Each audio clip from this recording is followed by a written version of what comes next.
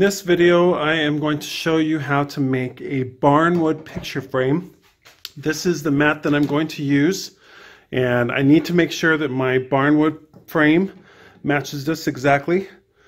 This is the wood that I'm going to be using. It's nice Barnwood that's all ready to go. It's been sitting outside for many years. And this is some other wood that is also going to be part of the Barnwood frame. So I'm going to show you how to do that. We'll do step by step as best I can. And don't forget to wear your safety glasses. This is the wood that I'm going to use for the front of the frame. It's a little bit thinner. It's got a nice color to it. And I'm going to cut it into strips on my table saw, and I'll show you how I'm going to do that.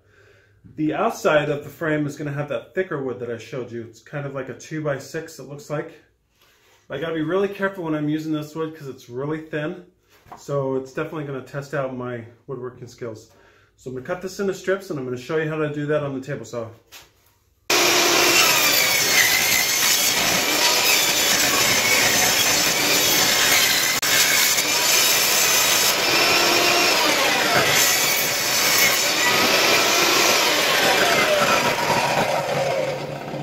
So as you can see, this wood is so fragile. I should have about that much on this wood. It's so old and brittle. So I got to be really careful how I proceed. Now I'm done with the cuts on the table saw, and I've got 3 pieces, different lengths, and this is going to be the inner border of my frame. And I'm going to now take these to my router right here, 3/4 inch straight router bit, and what that's going to do is it's going to create a recess, and this recess is where the picture frame mat is going to lean up again on the back side of the frame.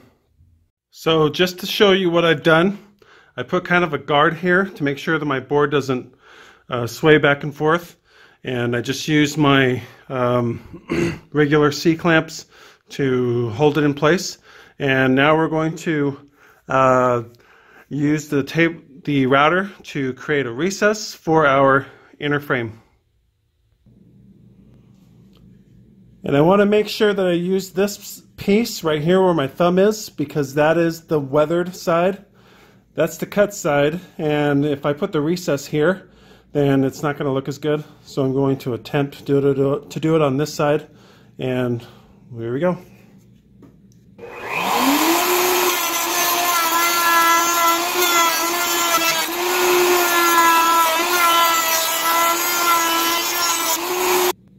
So there you can see the recess. Here's the recess that I just did with my 3/4 inch straight router tip. And we are going to do the same thing to the other pieces.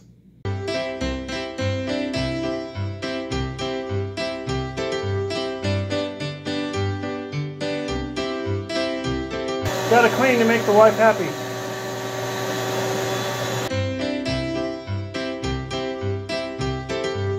Okay, now we are ready to start the miter cuts, and using some brad nails to fasten our mitered edges. Just want to show you something really quickly. So when we put the mat up against the recess, you can see how nice and pretty it looks, versus if we were to do it this way and you've got that cut wood side showing. It's not as pretty. So it takes a lot more wood to do something like this. And let's go ahead and make some mitered cuts. Here's the mitered edges, and I've got this nice little contraption that will hold my edges as I use my brad nailer. I'm going to use these brads to go ahead and put in a couple of brads. And then I'm going to do that to all the corners, and then we'll move on to the bigger stuff.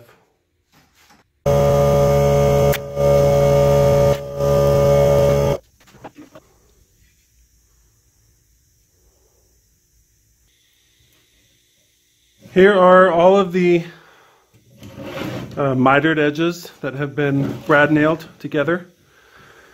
Barnwood is very tricky. It warps. It's kind of tricky to work with, and you just got to do the best you can when you're working with it. Say a couple of swear words if you need to, or don't. But let's flip it over and see what it looks like. Not too bad. Looking pretty good. So, I really like how that turned out. Looks really good.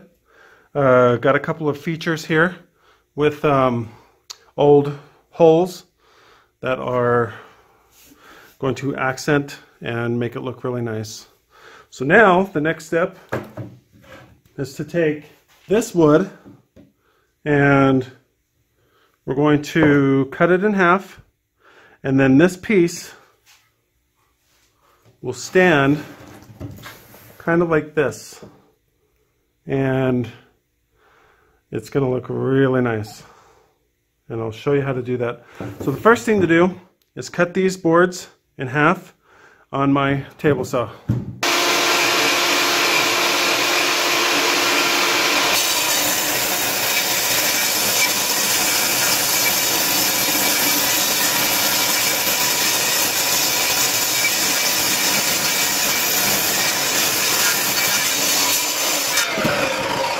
Alrighty, so I've cut these into strips on the table saw, so I'm done with the table saw. And as you can see, kind of got the border started a little bit right there.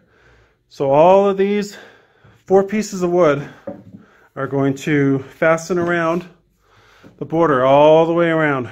And I'm going to miter those, and then we'll use a lot bigger brad nails.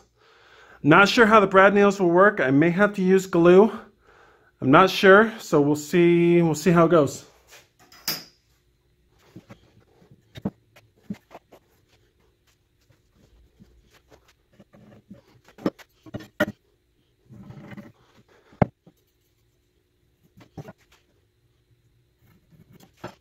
Now, if I measure this correctly, I should be able to have equal parts, and that way I can reduce on my cut time and my measuring time, so we'll see if it works.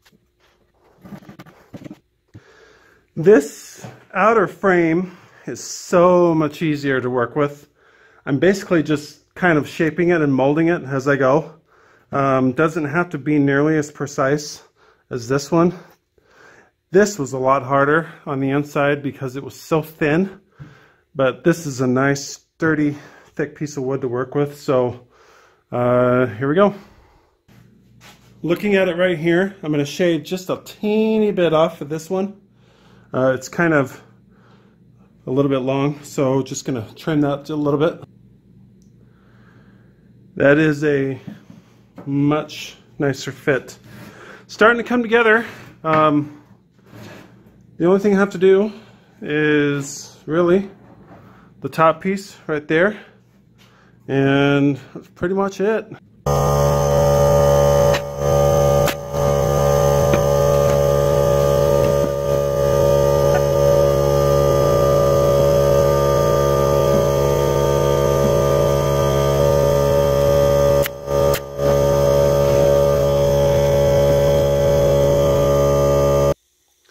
So one of the things I had to do is put some weight on the frame because it lifts up on this side and lifts up on that side. So I got to make sure it's nice and flat when I'm also brad nailing it and doing some measurements and some cutting. I don't want anything to look silly, so I got to put some weight on here to make sure that barnwood doesn't move.